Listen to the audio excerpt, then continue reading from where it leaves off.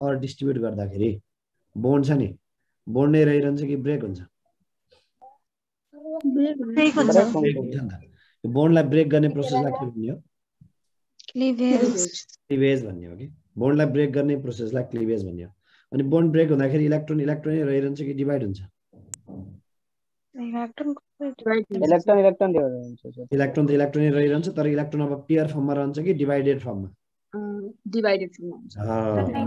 जुन paired electron थियो त्यो त अब पेयर्ड त रहँदैन नि त हैन अनि त्यो इलेक्ट्रोन पेयर्ड इलेक्ट्रोनलाई डिवाइड गर्ने प्रोसेसलाई हामी के भन्छौँ त क्लिवेज अर फिसन भन्छौँ है सबैजनाले सम्झिनु पर्यो बुझ्यौ नि so let us suppose the electronegativity of A and be is same ए र बी को इलेक्ट्रोनेगेटिभिटी सेम मान्ने हो भने दुईटा इलेक्ट्रोन्सहरु कता हुन्छ अब ए तिर हुन्छ कि बी तिर हुन्छ कि बीचमै हुन्छ सर बीचमा हुन्छ अनि यसलाई टुक्राउँदाखेरि इक्वली टुक्राउने कि अनइक्वली इक्वल टुक्राउने हेर त इक्वली टुक्राउँदाखेरि ए मा एउटा इलेक्ट्रोन आयो प्लस बी मा पनि एउटा इलेक्ट्रोन आयो अनि एउटा भनेको चाहिँ अड हो कि इभन हो एभेन अड हो त एउटा भनेको पेयर्ड हो कि अनपेयर्ड हो unpaired odd or unpaired electron containing स्पेसिसलाई हामीले के भन्छौँ फ्री रेडिकल अनि फ्री रेडिकल्स भन्दाखेरि इलेक्ट्रोनको डिभिजन इक्वल भयो कि अनइक्वल भयो equal डिभिजनलाई हामी होमोलाइसिस भन्ने कि हेटेरोलाइसिस होमोलाइसिस भन्ने है equal division of electron is called homolysis it results in the formation of भन्यो भने के भन्ने रे फ्री रेडिकल्स सर यो हजुर रेडिकल भनेको के अब यो इलेक्ट्रोन त यसको आफ्नै पहिलाकै स्टेजमा आयो नि त तर यसमा इनर्जी हुन्छ त्यही भएर यसलाई रेडिकल भन्या हो सर हो हो यो अनस्टेबल हुन्छ अनस्टेबल भए पछाडी इनर्जी हाई इनर्जीसँग रहिरहन्छ त्यही भएर यसलाई रेडिकल भनेको है ओके सर अब in second case free radical भनेको चाहिँ रेडिकल भनेको त खासमा आयोन पनि रेडिकल हो हैन क्याटायन पनि रेडिकल हो एनायन पनि रेडिकल हो तर क्याटायन र एनायनलाई हामी चार्ज रेडिकल अथवा आयोन्स भन्छौं अनि फ्री रेडिकल भनेको चाहिँ चार्ज नभएको न्यूट्रल रेडिकल है सम्झिनु पर्यो फ्री रेडिकल भनेको चार्ज भएको कि नभएको रे नभएको चार्जलेस न्यूट्रल रेडिकललाई हामी free radical भन्छौं in second case यदि ए र बी को इलेक्ट्रोनेगेटिभिटी सेम छैन भनेर मान्ने हो भने यो दुईटा इलेक्ट्रोन्सहरु कता हुन्छ ए तिर हुन्छ कि बी तिर हुन्छ कि बीचमा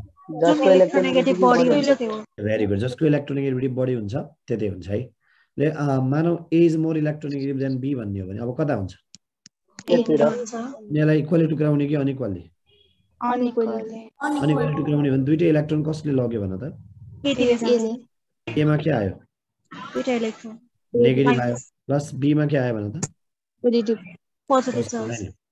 इलेक्ट्रोनको डिभिजन इक्वल भयो कि अनइक्वल भयो त अनइक्वल डिभिजनलाई होमोलाइसिस भन्ने कि हेटेरोलाइसिस हेटेरोलाइसिस भन्ने है अनि हेटेरोलाइसिसबाट आयोन्स बन्ने कि फ्री रेडिकल भन्ने आयोन्स पोजिटिभ आयोनलाई के भन्ने भन त क्याटायन भन्ने नेगेटिभ आयोनलाई के भन्ने क्याटायन्स एन्ड एनायन्स यसरी सम्झिनु पर्यो बुझ्यो सबैजनाले डेफिनेसन बुझ्यो कि बुझेन okay homolysis result in the formation of भनेर सोध्यो भने आन्सर के भन्ने free radical हेटेरोलाइसिस result in the formation of भन्यो भने के भन्ने सबभन्दा इम्पोर्टेन्ट चिज चाहिँ हामीलाई के हो भन्दा हामीलाई के गर्न सक्छ भन्दा कुनै चारवटा रियाक्सन दिन सक्छ अनि चारवटा मध्ये कुन चाहिँ रियाक्सनमा होमोलाइसिस हुन्छ कुन चाहिँ रियाक्सनमा हेटेरोलाइसिस हुन्छ भनेर सोध्छ कि जस्तै RX plus Na dry ether भन्यो यो रियाक्सनको नाम भन त ऊर्ज रियाक्सन हो नि ऊर्ज रियाक्सनमा RR प्लस NaX भन्छ अब यो ऊर्ज रियाक्सनमा होमोलाइसिस कि हेटेरोलाइसिस भनेर सोध्यो अरे ल मैले एउटा एक्जाम्पल मात्रै सोधेको एउटा फर्म्याट मात्रै हेटेरोलाइसिस अब ऊर्ज रियाक्सनमा यस्तो हेर्दाखेरि RX लेखा छ हेर त R र X इलेक्ट्रोनेगेटिभिटी सेम छ कि डिफरेन्ट छ डिफरेन्ट हुनुपर्ने डिफरेन्ट छ डिफरेन्ट हुँदाखेरि त हेटेरोलाइसिस हुनुपर्ने हो नि त हैन सबैजनाले आफूलाई म्युट गर्न नबिर्स है चाहिने बेलामा मात्रै बोल घरमा आवाज आछ भने म्युटै राख है सबैजनाले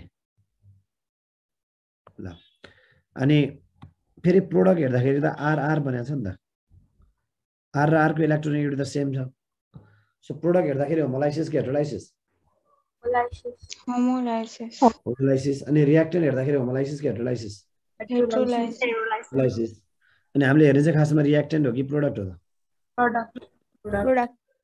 रियाक्टेन्ट्स टुक्राउने रियाक्टेन्टलाई हो कि प्रोडक्टलाई हो टुक्राउने त रियाक्टेन्टलाई हो हामीले हेर्ने रियाक्टेन्ट हो कि प्रोडक्ट एक्चुअली हामीले हेर्ने खासमा चाहिँ न त रियाक्टेन्ट हो न त प्रोडक्ट है त्यो चाहिँ थाहा पाउनु पर्यो हामीले हेर्ने चाहिँ खासमा न त रियाक्टेन्ट हो न त प्रोडक्ट हो हामीले हेर्ने चाहिँ खासमा कन्डिसन हो र कुन कन्डिसनमा होमोलाइसिस हुन्छ र कुन कन्डिसनमा हेटेरोलाइसिस हुन्छ भनेर जान्ने हो यहाँ जस्तै ड्राई इथर छ नि यो कन्डिसन हो हाम्रो लागि म तिमीलाई चाहिँ कुन कन्डिसनमा होमोलाइसिस हुन्छ र कुन कन्डिसनमा हेटेरोलाइसिस हुन्छ भनेर सिकाइदिन्छु है त हुन्छ सर ल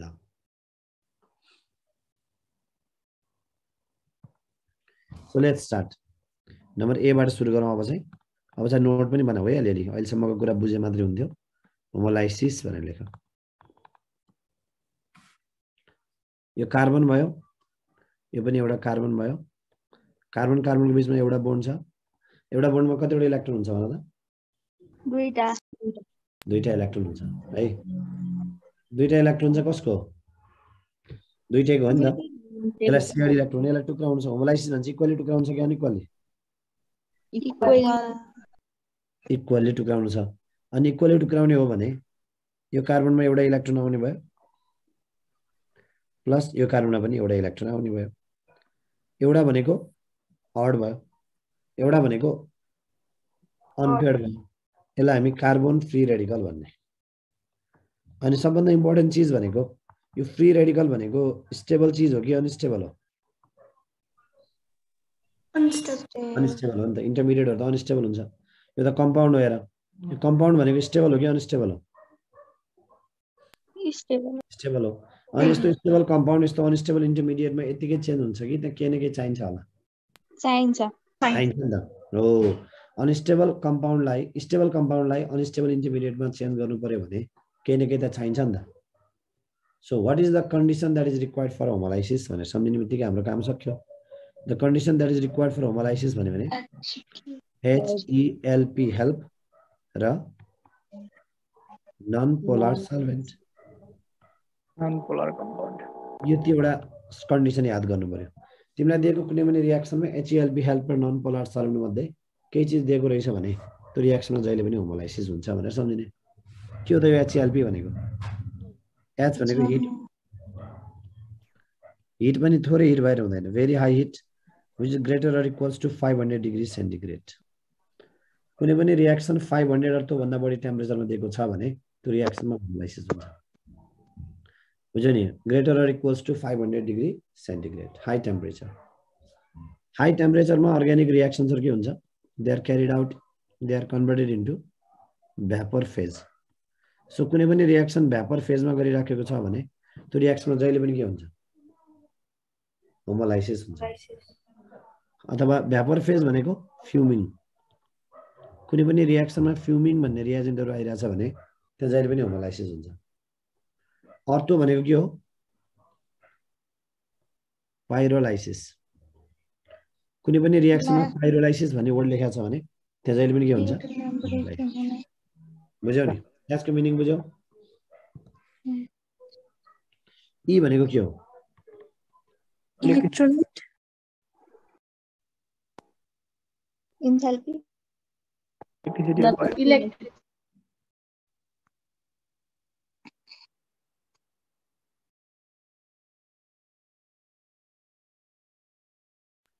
इलेक्ट्रोलाइसिस सँग related वर्डहरु electricity electric arc electric spark यस्ता वर्डहरु आयो भने होमोलाइसिस भन्छ कि हेटेरोलाइसिस ई भनेको देऊ एल भनेको के हो sunlight H new photolysis photo भनेको लाइट हो है photochemical reaction radiation IR UV visible यस्ता वर्डहरु आयो भने होमोलाइसिस भनेको हेटेरोलाइसिस होमोलाइसिस भन्ने कुरा बुझ्यो नि सबैजना बुझ्यौ लाइटसँग रिलेटेड अलि फ्यामिलियर हुनु पर्यो Organic reaction generally does not absorb UV radiation. But if it absorbs UV radiation, then Q 2019 ma sodeko hai. The reaction occurs by the formation of carbocation. The reaction occurs by the formation of carbon ion. The reaction occurs by homolysis. None of the above. What is the answer? Homolysis. Light सँग related word clear भयो. P भनेको Peroxide. P भनेको peroxide है pressure होइन है झुक्केला फेरि P भनेको peroxide peroxide देख्ने बित्तिकै आँखा चिम्लेर होमोलाइसिस हान्ने कि नहान्ने Nice sir, नहान्ने peroxide देख्ने बित्तिकै आँखा चिम्लेर होमोलाइसिस हान्न पाइँदैन है peroxide ले सबै ठाउँमा काम गर्दैन लिमिटेड ठाउँमा मात्रै काम गर्छ है peroxide को बारेमा लेख peroxide effect एउटा नोट गर peroxide effect takes place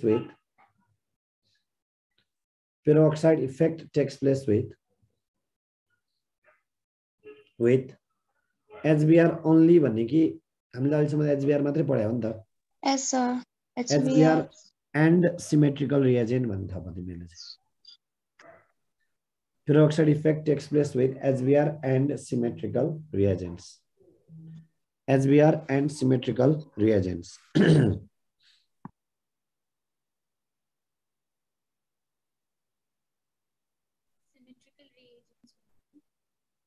HCl Aisin नथप्ने sir HCl मा peroxide ले काम गर्दैन है HCl मा peroxide ले काम गर्दैन HBr मा गर्छ HI मा गर्छ त्यही एन्टी मार्कोनिक रुल हो HCl मा गर्दैन HI मा गर्दैन HBr मा गर्छ र सिमेट्रिकल मा मात्रै गर्छ केमा गर्छ अरे HBr र and symmetrical reagents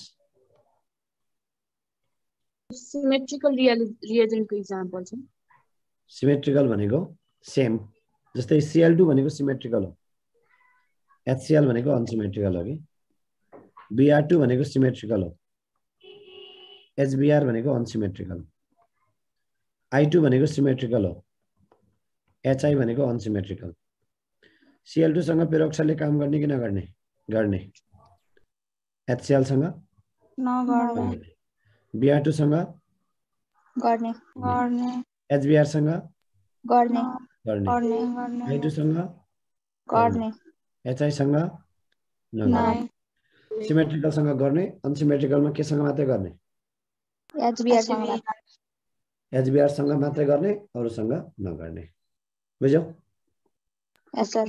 ल सम्झिनु पर्यो सबजनाले HClP and non polar solvent भन्यो भने नन पोलर सल्भेन्टहरु भनेको जसको डाइपोल मोमेन्ट 0 हुन्छ त्यस्तो सल्भेन्ट जसको डाइपोल मोमेन्ट कति हुन्छ अरे 0 जस्तै CCl4 is a non polar solvent dry ether is a non polar solvent alkane is a non polar solvent benzene is a non polar solvent xylene is a non-polar solvent quinoline is a non-polar solvent etc यस्तो सल्भेन्टलाई non polar solvent भनिन्छ जुन सल्भेन्टको dipole moment कति हुन्छ अरे 0 हुन्छ यस्तो सल्भेन्टलाई हामी non polar solvent भन्छौं है जुन सल्भेन्टको डाइपोल मोमेन्ट अलमोस्ट कति हुन्छ अरे 0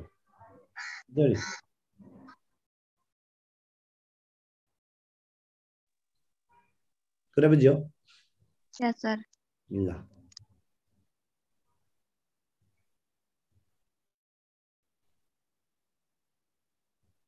वाटर त पोलर सल्भेन्ट भइगयो नि सर हो नि वाटरको डाइपोल मोमेन्ट त 1.84 dy हुन्छ है वाटरलाई पोलर सल्भेन्ट भन्छ अब मैले अघि उर्ज रिएक्सनमा होमोलाइसिस हुन्छ कि हेटेरोलाइसिस हुन्छ भनेर सोधेको थिएँ के भन्ने होला होमोलाइसिस हुन्छ हुन्छ किनभने उर्ज रिएक्सनमा ड्राई इथर छ कि छैन ड्राई इथर भनेको पोलर सल्भेन्ट हो कि नन पोलर हो नन पोलर सल्भेन्ट भयो भने होमोलाइसिस हुन्छ कि हेटेरोलाइसिस होमोलाइसिस यसरी सम्झिनु पर्यो बुझ्यौ यस सर ल सबैजनाले याद गर्नु पर्यो है होमोलाइसिसको कन्डिसनलाई ओके ओके सर ल त्यसपछि नम्बर 2 मा ओके जस्तै क्वेशन चाहिँ कसरी सोध्छ भन्दा रियाक्सन दिने हो जस्तै म रियाक्सन्सहरु लेख्छु तिमीले होमोलाइसिस हुन्छ कि हेटेरोलाइसिस हुन्छ भन्दै जाऊ है त उर्ज एन्ड रिलेटेड रियाक्सन भने मैले उर्ज एन्ड रिलेटेड रियाक्सनको मतलब थाहा छ तिमीलाई उर्ज र रिलेटेड हुन रहेन उर्ज फिटिक भयो उल्मेन्थिन सिन्थेसिस फिटिक भयो अनि फ्र्याङ्कल्यान्ड भयो अनि अल्मेन भयो उल्मेन्थिसिस यो सबै उर्ज एन्ड रिलेटेड रियाक्सन हो उर्ज भनेको थाहा छँदैछ उर्जमा दुईटै एलिफेटिक हुन्छ है बोथ एलिफेटिक भयो भने बोथ एलिफेटिक हेलाइड भयो भने उर्ज भन्ने अनि बोथ एरोमेटिक भयो भने के भन्ने उर्ज फिटिक बोथ एरोमेटिक भयो भने फिटिक भन्ने अनि वान एलिफेटिक वान एरोमेटिक भयो भने उर्ज फिटिक वान एलिफेटिक वान एरोमेटिक भयो भने उर्ज फिटिक बुझ्यौ अनि सोडियमको ठाउँमा जिंक भयो भने जिंक डाइथर जिंक भयो भने फ्र्याङ्कल्यान्ड र कपर भयो भने अल्मेन बुझ्यौ नि उर्जमा चाहिँ कुन मेटल हो जहिले पनि Na सोडियम ल उर्ज एन्ड रिलेटेड भनेको बुझ्यौ यस सर यो सबै रियाक्सन के को प्रेन्समा हुन्छ थाहा छ फ्री रेडिकल में क्या ड्राई थरको प्रेन्समा हुन्छ ड्राई थरको प्रेजेन्स हुन्छ बुझ्यौ यस सर उर्ज एन्ड रिलेटेड भनेको यही हो है त्यसपछि गएर एन्टी मार्कोनिकस रियाक्सनमा होमोलाइसिस कि हेटेरोलाइसिस होमोलाइसिस मार्कोनिकस रियाक्सनमा के भयो होमोलाइसिस अनि कोल्स इलेक्ट्रोलाइसिसमा के हुन्छ कोल्स इलेक्ट्रोलाइट होमोलाइसिस होमोलाइसिस नामै इलेक्ट्रोलाइसिस भनेको छ होमोलाइसिस क्लोरिनेसन अफ अल्केनमा के हुन्छ होमोलाइसिस किन लाइट लाइट तो मीटर हुन्छ सो होमोलाइसिस नाइट्रेसन अफ अल्केनमा के हुन्छ नाइट्रेसन अफ अल्केन Homolysis. कसरी फ्युमिङ Fuming nitrogen HNO3. Very good फ्युमिङ nitric acid हुन्छ होमोलाइसिस सल्फोनेसन अफ अल्केनमा के हुन्छ Homolysis. सल्फोनेसन अफ अल्केनमा फ्युमिङ सल्फ्युरिक एसिड हुन्छ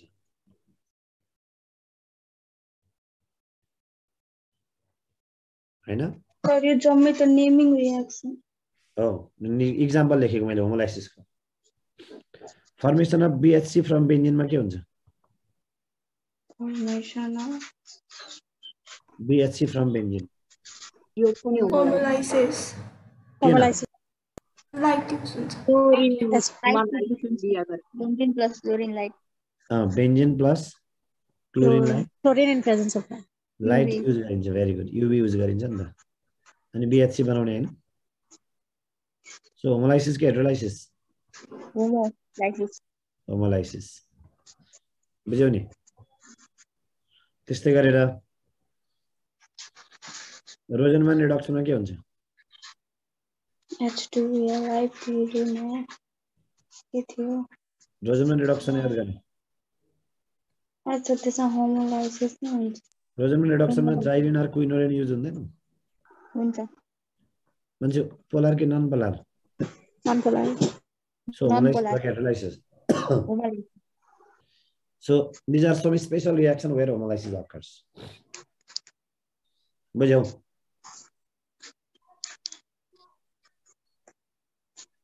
सर यतिमा मात्रै हुने हैन अरु त केही छैन अरु पनि छन् छन् त नभएको त हैन तर तिमीले पढ्नु पर्ने बेसिकली तिमीलाई सोध्ने चाहिँ यिनै हो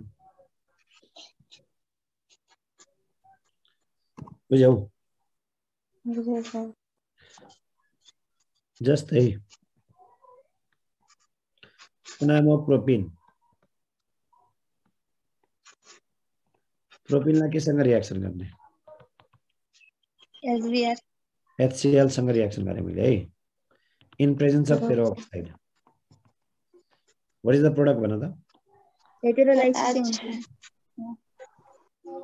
H त्यहाँ जोड्छ जहाँ हाइड्रोजन कम हुन्छ यो मार्कोनिकफ छ कि एन्टी मार्कोनिकफ छ एन्टी मार्कोनिकफ होइन यो मार्कोनिकफ मार्कोनिकफ छो पेरोक्साइड छैन र सर यहाँ त पेरोक्साइड छ भए पनि यो झुक्काउन दिएको हो के किनभने पेरोक्साइडले HCl सँग काम गर्ने कि नगर्ने नगर्ने त्यो पेरोक्साइड यहाँ दिए पनि काम गर्दैन भनेर बुझ्नु है सो मार्कोनिकफ रिएक्सन हो र मार्कोनिकफ रिएक्सन भन्ने बित्तिकै हेटेरोलाइसिस हुन्छ बुझ्यौ मार्कोनिकफ रिएक्सनमा चाहिँ कार्बोकेटायोन इन्टरमिडिएट भन्छ बुझ्यौ नि यो पेरोक्साइड देख्ने बित्तिकै आँखा चिम्लेर होमोलाई चाहिँ हान्ने होइन है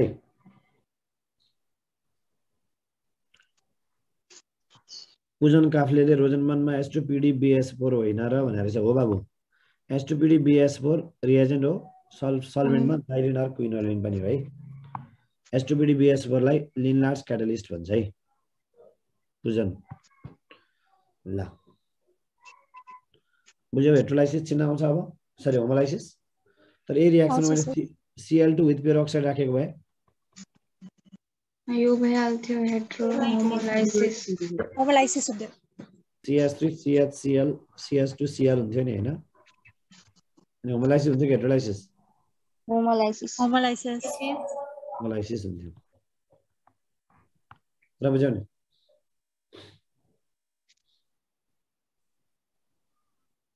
कुरा बुझ्यौ यस सर सो होमोलाइसिस चिन्न सकिन्छ होला भाइ सकिन्छ नि सकिन्छ सर गुड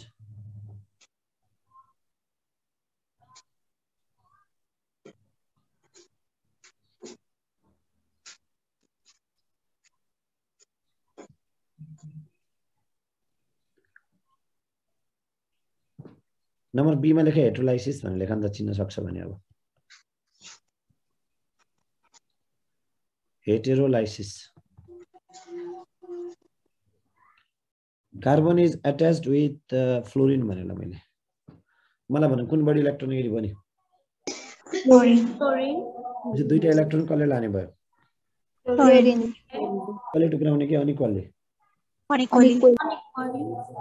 अनिक्वलले टुक्राउने कार्बनमा के आयो पॉजिटिव चार्ज प्लस फ्लोरिनमा के आयो नेगेटिभ चार्ज इक्वल डिभिजन भयो कि अनइक्वल अनइक्वल डिभिजनलाई होमोलाइसिस भनेको हेटेरोलाइसिस अनि हेटेरोलाइसिसबाट आयोन्स बन्छ कि फ्री रेडिकल आयोन्स एउटा केटायोन एउटा एनायोन है एउटा केटायोन एउटा एनायोन सम्झिनु पर्यो अनि हेटेरोलाइसिसलाई केले सपोर्ट गर्छ भने पोलर सल्भेन्टहरुले पोलर सल्भेन्टमा के पर्छ थाहा छ वाटर बेस वाटर यो पोलर सल्भेन्ट हो पोलर सल्भेन्टले होमोलाइसिस गर्छ कि हेटेरोलाइसिस हेटेरोलाइसिस गर्छ र हेटेरोलाइसिस भयो भने आयोन्स बन्छ कि फ्री रेडिकल आयोन्स बन्छ एसिड भनेको चाहिँ खाली HCl H2SO4 मात्रै हैन है फेरि एसिड भनेको पोजिटिभ रिएजेन्टलाई एसिड भन्ने बेस भनेको नेगेटिभ रिएजेन्टलाई बेस भन्ने बुझ्यौ नि भन्नाले जस्तै Cl- पनि बेस हो कि HSO4- भन्यो भने बेस हो ए हुन्छ बुझ्यौ नि खाली एनएच केओएच मात्रै हैन नेगेटिभ आयन जति सबैलाई बेस भन्न पाइन्छ के बुझ्यौ यस sir positive reagent acid negative reagent base भन्नुभयो हो ल कहिलेकाहीँ क्वेसन कस्तो सोध्छ भन्दा हेटेरोलाइसिस of CO bond carbon oxygen bond result in the formation of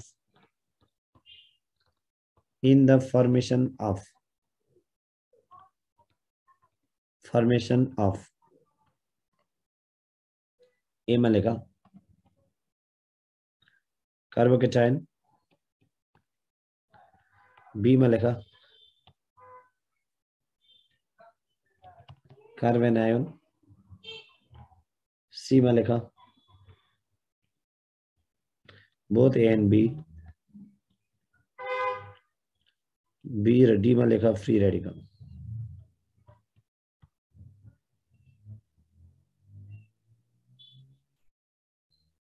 A carbocation carbon ion both A and be र free radical what is the answer A carbocation Carbocation. Okay answer is B. न्यूट्रलाइजेसन भनेको equal हो कि unequal हो Unequal. Equal डिभिजनबाट त एउटा cation एउटा A9 बन्ने होइन र हो नि त तर कार्बन अक्सिजन बन्ड भनेर दिन्छ हैन क्वेशनले कार्बन र अक्सिजन मध्ये कुन बढी इलेक्ट्रोनेगेटिभ हो नि अक्सिजन दुईटी इलेक्ट्रोन कसले लग्यो Oxygen. यसलाई इक्वली टुक्राउने कि अनइक्वली Unequally. कार्बनमा के आयो Positive oxygen charge. में क्या है? Oxygen. Negative charge. माइनस आयो नि त कार्बन कन्टेनिङ पोजिटिभ चार्जलाई के भन्ने कार्बोकेटाइन अनि अक्सिजन कन्टेनिङ नेगेटिभ चार्जलाई के भन्ने Carbon. अक्साइड होला नि है अक्साइड अक्साइड होला अल्को अक्साइड होला हाइड्रो अक्साइड होला तर कार्बन आयन त होइन नि त त्यही भएर आन्सर ओन्ली के भन्नु पर्यो ए मात्रै भन्नु पर्यो बुझ्यौ यस सर ए मा क्याटायोन अनि बी मा एनायोन अनि सी मा बोथ लेखेको भए चाहिँ र डी मा फ्री रेडिकल लेखेको भए चाहिँ के हुन्थ्यो C. बी C हो. Carbocation. Cation. किनभने एउटा क्याटायन एउटा एनायन बनेछ कि छैन So. छ नि त हो यसरी सम्झनु पर्यो इलेक्ट्रोलाइसिसबाट एउटा क्याटायन एउटा एनायन त जहिले नि भन्छ तर त्यहाँ क्वेशनमै दिएको नाम भएको बनाएछ कि छैन चेक गर्ने काम छ तिमीहरूको के बुझ्यौ यस सर Yes. नेक्स्टमा जाऊ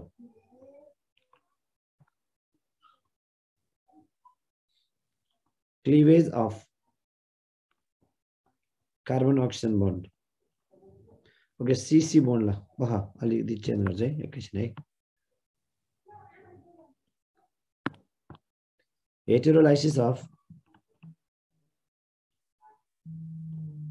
heterolysis of CC bond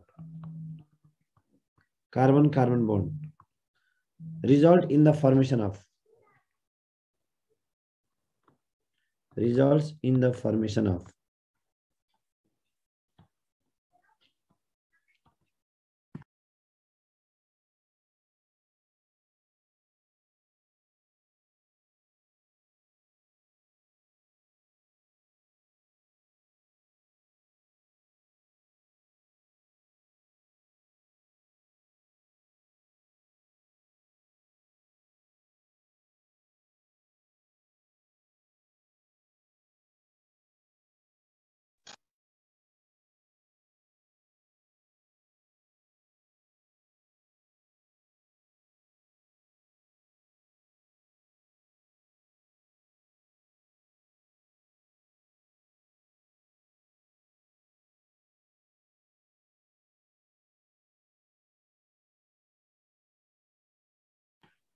के होला आन्सर भन ल Both A and B. Both A and be carbon carbon bond भनेछ है बोथ ए एन्ड बी हुन्छ कार्बन कार्बन बन्डको हेटेरोलाइसिस गर्ने अरे हेटेरोलाइसिस of carbon carbon bond result in the formation of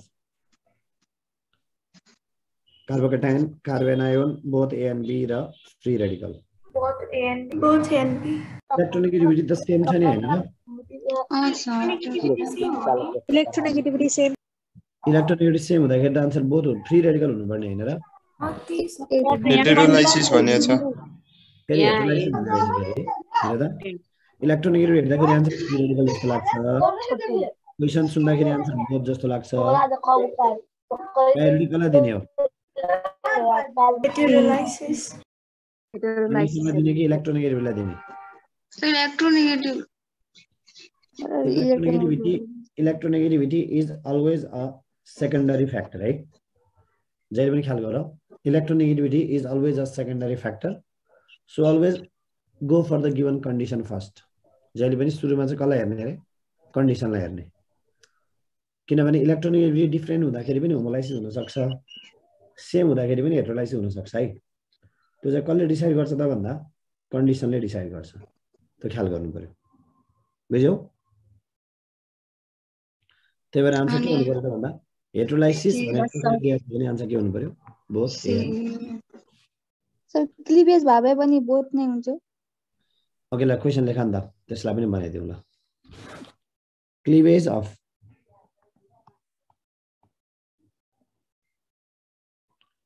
of carbon-carbon bond can result in the formation of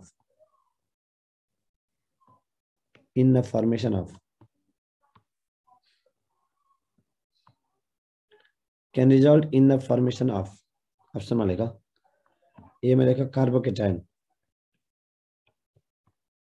be में लेखा carb anion, C में लेखा free radical,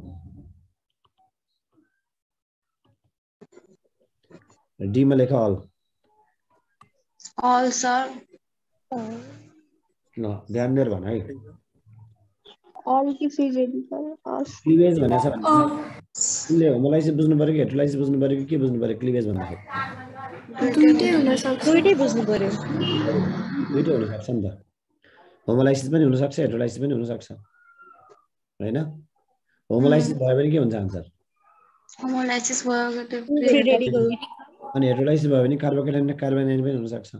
मान्छे सबै हुन मिल्ने कि नमिल्ने? सबै। त्यही भएर आन्सर के हो त? बुझ्यौ? यस सर। अनि सर यो इलेक्ट्रोनेगेटिभिटी सेकेन्ड फ्याक्टरलाई प्रायोरिटी नहेर्ने नदिने, त्यो प्रायोरिटी चाहिँ कतिखेर आउँछ? जस्तै यही क्वेसनमा हेर त, ए मा कार्बोकेटाइन छ, बी मा कार्बोनाइन छ, सी मा फ्री रेडिकल छ र डी मा नन छ। ल अब भन क्वेशन त्यही हो, सेम क्वेसन हो, अप्सन मात्र चेन्ज राख्दिएँ मैले। अब क्वेसनमा होमोलाइसिस हेटेरोलाइसिस त केही पनि भनेको छैन, पोलार नन पोलार पनि भनेको छैन। तब इलेक्ट्रोनेगेटिभ हेर्ने। अब इलेक्ट्रोनेगेटिभ फ्री रेडिकल हुन्छ होला। Free radical.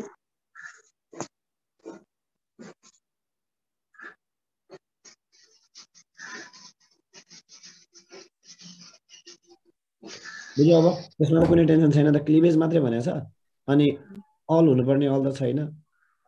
त्यतिखेर चाहिँ हामीले अब अरू कुनै उपाय नभएपछि यो कम्पाउन्ड जसको क्लिभेज गरिन्छ त्यसको इलेक्ट्रोनेगेटिभिटी हेर्ने कि इलेक्ट्रोनेगेटिभिटी सेम भएको अवस्था हो कि डिफरेन्ट हो? सेम भएको भएको अवस्थामा त होमोलाइसिस हुनु पर्यो नि त, चान्सेस बढी त होमोलाइसिस के हुन्छ नि। यतिखेर बल्ल के लेख्ने भन त? Free radical. यतिखेर इलेक्ट्रोनेगेटिभिटी हेर्नु पर्यो। इलेक्ट्रोनेगेटिभिटी हेर्ने भनेको यस्तो बेलामा, जस्तै अर्को पनि एउटा इलेक्ट्रोनेगेटिभिटी हेर्नुपर्ने क्वेसन दिन्छु ल। The bond in ethanol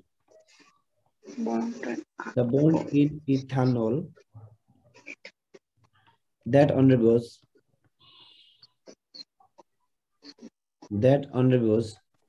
heterolysis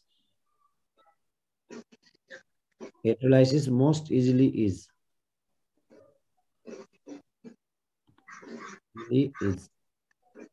A CC CH COOH ल भन।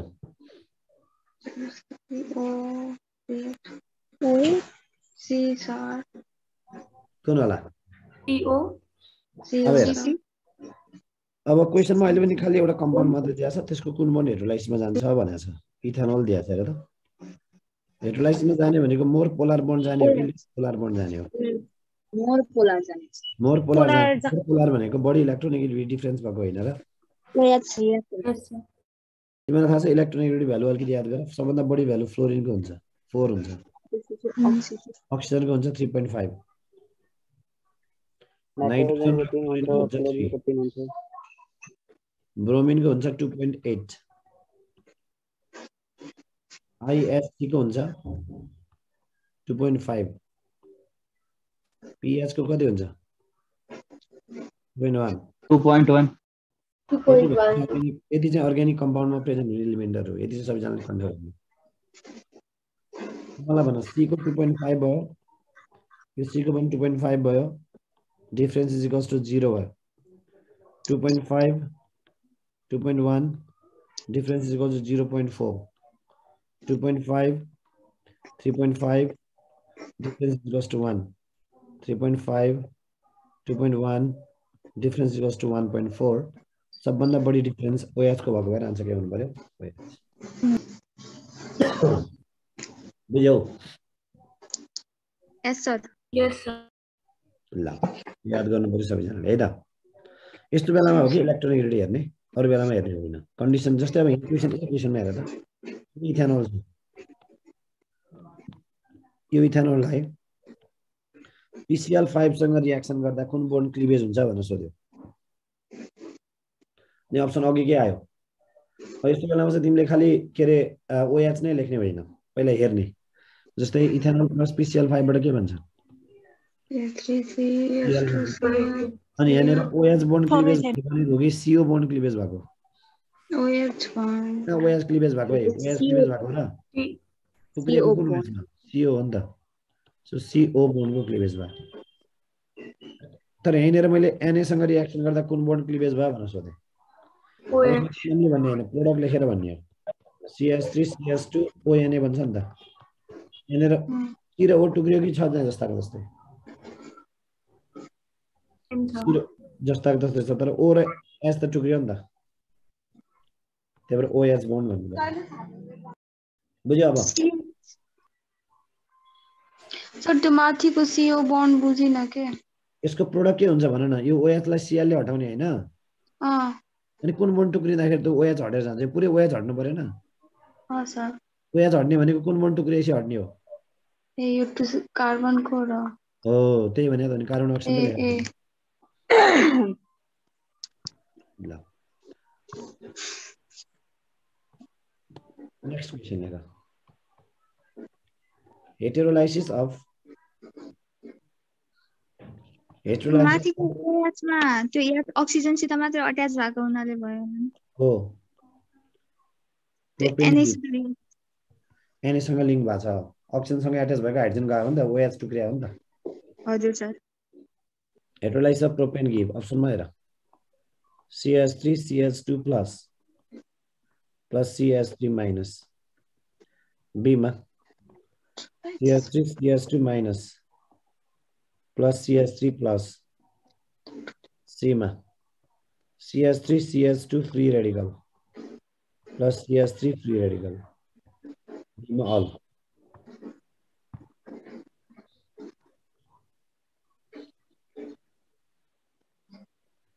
मानो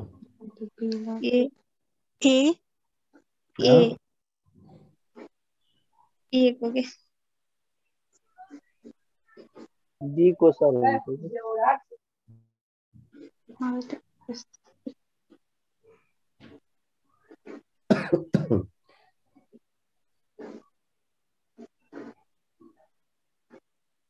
ल अब यसमा त्यस्तो धेरै गाह्रो त होइन अब तर अलि फरक चाहिँ छ प्रोपेनलाई टुक्राउने हेरेर त प्रोपेन भनेको CH3 CH2 CH3 भएन यो बोन्डलाई टुक्राइदिउँ है त यो हेरे त पछाडिको बोन्डलाई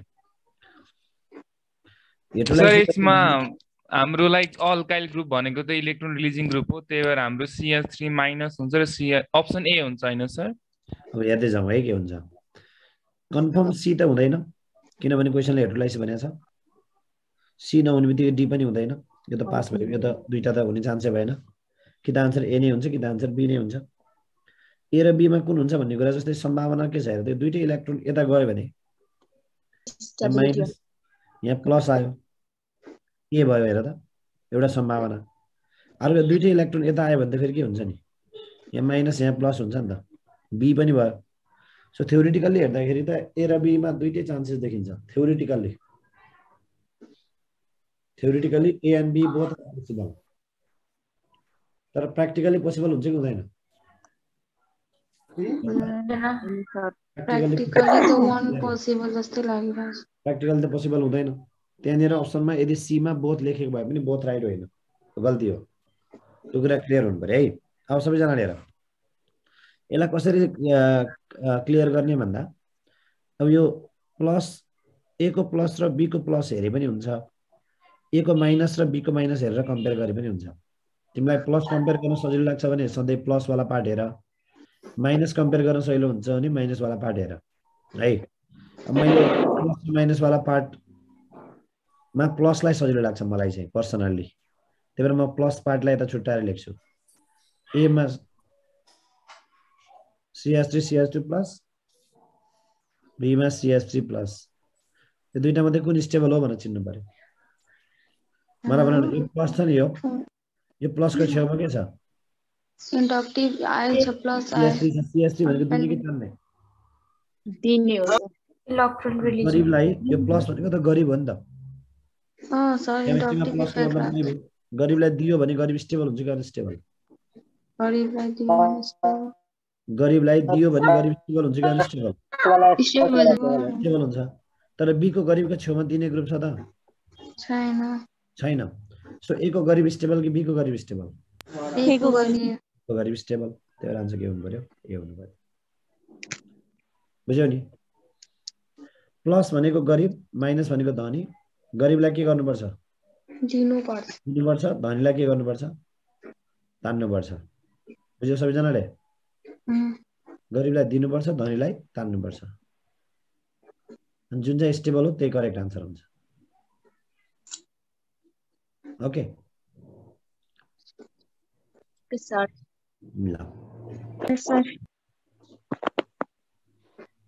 ल तर एक्चुअलमा चाहिँ इन्डक्टिभ इफेक्टको कारणले गर्दा है। इन्डक्टिभ इफेक्ट भन्दा पनि अरू इफेक्ट पनि हुन्छ बाबा, हाइपर कन्जुगेसन भन्ने हुन्छ र इन्डक्टिभ इफेक्टलाई नै जोड दियो अहिले। ल एउटा लास्ट क्वेसन है, यो च्याप्टर सक्यो। माझ अलिकति ढिलो भयो सक्यो सर। यो हेडिङ सकियो नि त, यो मलाई हेडलाइसिस यति त। यसलाई हेट्रोलाइसिस, कार्बन कार्बन बन्डलाई हेट्रोलाइसिस गर है। अलि छिटो, यो म ढिलो आएको भएर आज अलिक छिटो छिटो बोलेको छु। सायद तिमीले कभर गर्यो होला, आजको च्याप्टर एकदमै सजिलो थियो। यसले ए दिन्छ अरे। What is a? CH3 plus CH2Cl minus दिन्छ कि बीमा CH3 minus plus CH2Cl plus दिन्छ? ल भन कुन चाहिँ दिन्छ होला, ए कि बी? इलेक्ट्रोलाइसिस प्लस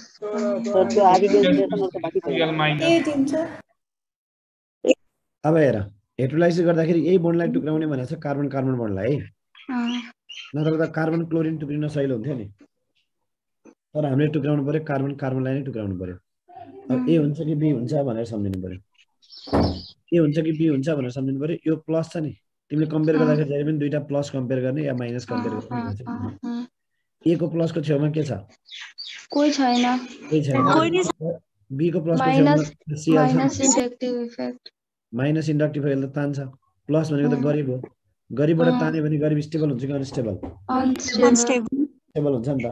त्यही भएर ए बढी स्टेबल कि बी? बुझ्यौ अब? बुझ्यो सर। ल क्लोरिन त प्लस आई इन्डक्टिभ इफेक्ट देखाउँदैन सर? देखाउँदैन, माइनस आई इन्डक्टिभ इफेक्ट देखाउँछ। अल्काइल बढिया है। कुन-कुनले प्लस आई र माइनस आई देखाउँछ त्यो भन्नु? अल्काइल ग्रुपले प्लस आई देखाउँछ, माइक्रो ग्रुप सबैले माइनस आई देखाउँछ। त्यसको सिरिज कहिलेकाहीँ चाहिँ रेजोनेन्समा क्लोरिनले दिन्छ पनि है सर इलेक्ट्रोन कि लिने मात्र? रेजोनेन्समा क्लोरिनले दिन्छ, रेजोनेन्ससँग भ्याकेन्ट डी अर्बिटल हुन्छ, रेजोनेन्सले क्लोरिनले दिने पनि हुन्छ, लोन पेयर पनि हुन्छ, भ्याकेन्ट डी अर्बिटल पनि हुन्छ। सर एउटा कुरा सोधौँ? भन न सर। पुरै पिरियडिक टेबलमा भ्याकेन्ट डी अर्बिटल कससँग? त्यो पिरियड 3 सँग मात्रै हुन्छ? पिरियड 3 सँग मात्रै हुन्छ। हुन त 4 5 सँग नि हुन्छ हैन, तर सबैसँग हुन्छ। 2 बाहेक 2 भन्दा तलको सबैसँग हुन्छ। तर सबैसँग भए पनि 4 5 6 को चाहिँ साइज ठुल हुने भएर त्यो डी अर्बिटल चाहिँ बोन्डिङमा भाग लिन सक्दैन। बोन्डिङमा भाग लिन सक्ने भनेको पिरियड 3 को मात्रै हो। त्यही कन्फ्युजन। ल थ्यांक यू सर।